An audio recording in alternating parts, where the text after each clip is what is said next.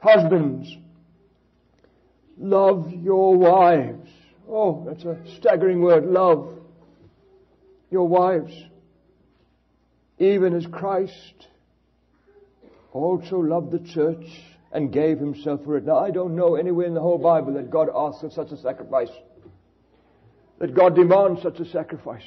I want you to think, even as Christ loved the church, don't love just as best as you can.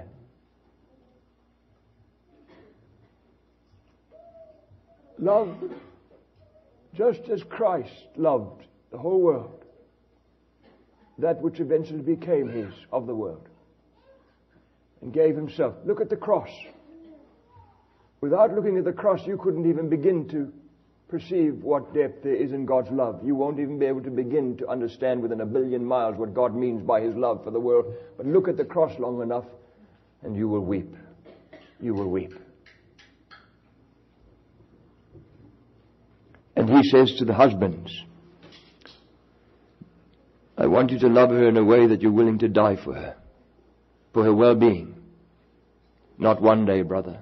Not once a year, brother. In every circumstance, brother. That your children especially know it. Because if they don't know it, you're defying God. And they'll know it.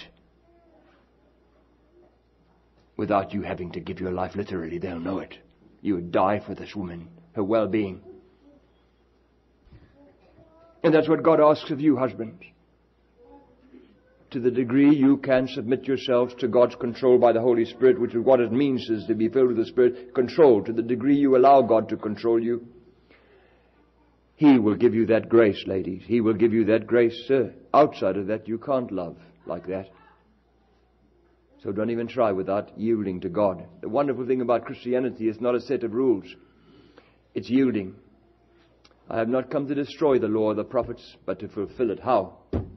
By you yielding, and I'll spontaneously fulfill the law and the prophets without any effort of your own, just spontaneously, no matter how trying the circumstances. To the degree you are yielded, Christ lives out his life to you through the Holy Spirit. The fruit of the Spirit, the evidence, the Holy Spirit's in control of you, is Christ. Love suffereth long. All of that is Christ, the fruit, the fruit. Only God can do that through you. That's why this word love is agape. It's not human love. It's a love to the degree you allow God to live his life through you.